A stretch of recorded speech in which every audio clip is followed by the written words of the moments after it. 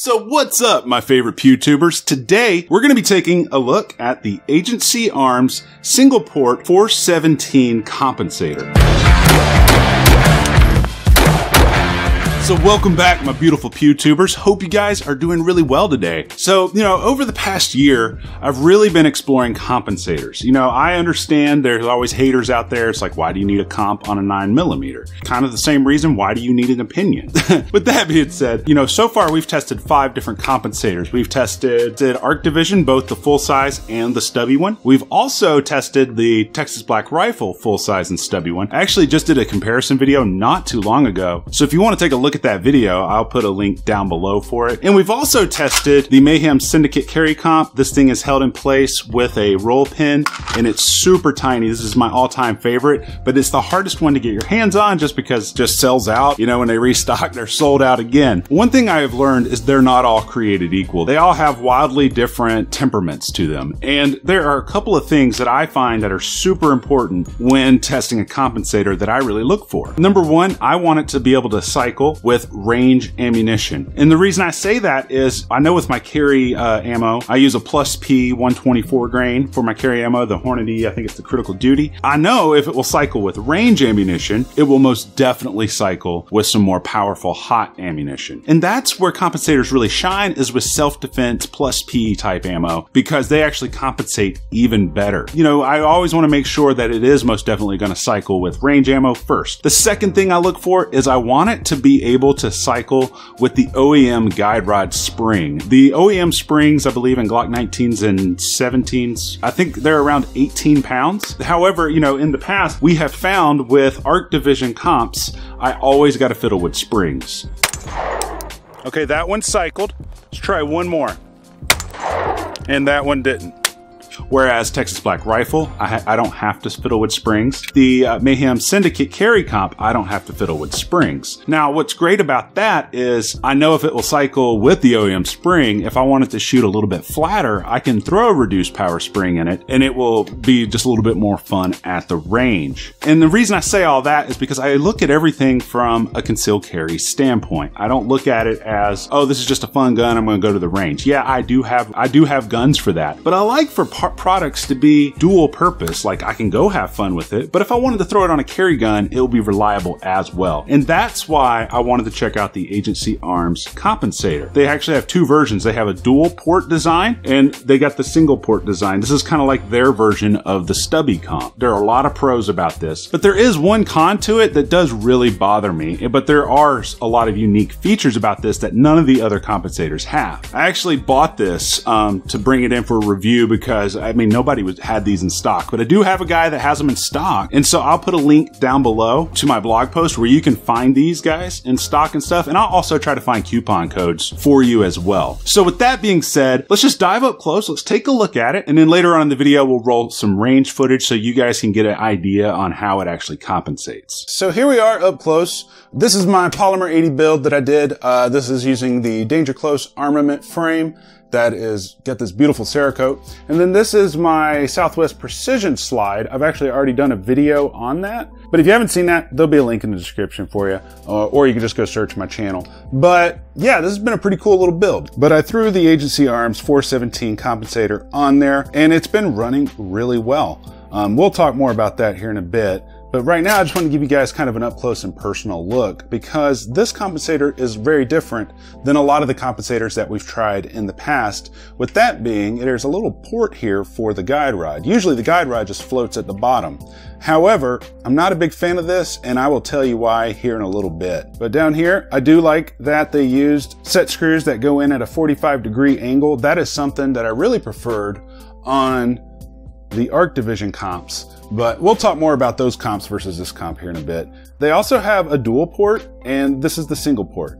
I really wanted to try this one just because it's a lot nicer for concealed carry and things like that. One thing that they've done very different that I've never seen on any other compensator is you can install your front sight on here. And theoretically, what that does is when you're shooting and your slide cycles, your front sight your front sight kind of stays in place and you're able to track your shots a lot easier, at least theoretically. I will be doing a part 2 to this video because I haven't tested it like that yet, but I will take this off, put it on there, and then we'll do a part 2 to this video. Basically, it installs just like any other compensator installs. This is the way I do it. I put a little blue Loctite on the threads of the barrel, screw it on till it's flush, turn it upside down, put a little blue Loctite onto these threads, and then let it sit for about 24 hours, then go shoot it. I've never had an issue like that. The benefit of using blue Loctite over red Loctite, you can actually remove this without using a heat gun or torch or anything like that. It's completely reversible. And that's what I like about blue Loctite. Someone asked me a while back, they said, hey, wouldn't the heat from the barrel, you know, kind of loosen that Loctite? I've never had that happen, guys. And I've actually put a boatload of rounds through various compensators and I've never had one come loose. So that's how you kind of install them.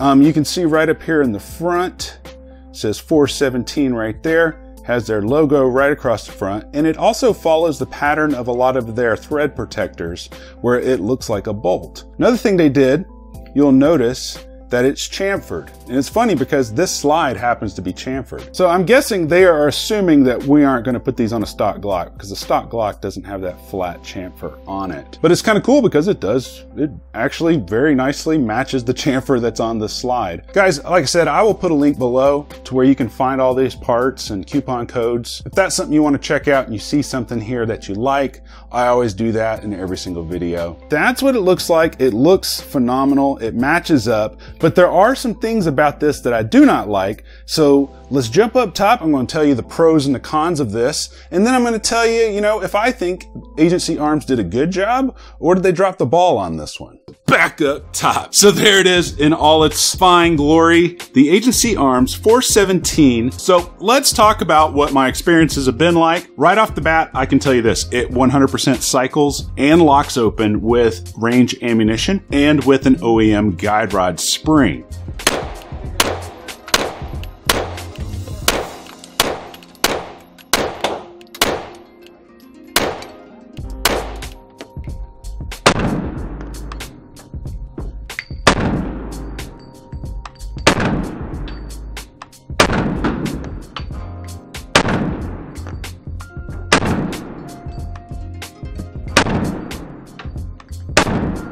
That is a win. I did test it with a 13-pound spring. It didn't seem to shoot any flatter. A lot of times with Texas Black Rifle and Arc Division, they seem to shoot a little bit flatter with the lighter spring. In the hand, it doesn't feel any different whether or not you got the light spring in it or the OEM spring. So that was really interesting to note. The funny thing about where I bought this was I ordered it and then I filled out the information, had it shipped. You know how sometimes you have like the autofill stuff going on your computer? I guess it like autofilled Tactical Toolbox. The owner of the company actually put in a note in the box like, hey, big fan of the channel, let me know if you ever need anything. So thank you. That was really nice of him. I did buy this with my own money, guys. I didn't ask anybody to send it to me. I just really wanted to do this review because I know that a lot of you guys have been requesting it. Interesting note about springs. I'm not a big fan of using lightened guide rod springs on a carry gun. And the reason that is sometimes it won't go back into battery. Like right there.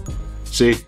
And then I have to like kind of kick it forward. This is a 13-pound spring. The 15-pound spring works a lot better, but I digress. So with that being said, you know, if this is something I'm going to carry with, I definitely want to use OEM springs, which is why that is super important. Now, I still do need to test this, you know, with putting a sight on the front of it. You know, unlike any other compensator out there, put your front sight on there, and supposedly your front sight doesn't feel like it moves as much, you know, because it's not reciprocating back. It's actually just staying out there in front of you. And as the slide comes back, you know, your front sight is still right here. So theoretically, it's easier to track your sights. We will be doing an update video with a front sight on the Compensator itself. That way I can give you guys my opinion about it. But right now I was just using the red dot on there and I didn't have any issues with aiming or anything. Now, one thing to note about compensators, and I will say this about every single compensator that I've tested, I think it's very important to use a red dot with a compensator. Reason being is compensators actually introduce another factor, a little bit of a bullet drop on the target. I've always found with any compensator that I shoot, I'm always hitting about 1 to 2 inches inches lower than I do without it. So with a red dot, you can adjust the elevation, whereas with just factory iron sights, you can't adjust elevation. So if you're going to carry with one of these and you're not going to use a red dot, just keep in mind what your point of aim, point of impact is going to be, and you should be able to train around that. Now let's talk about the biggest con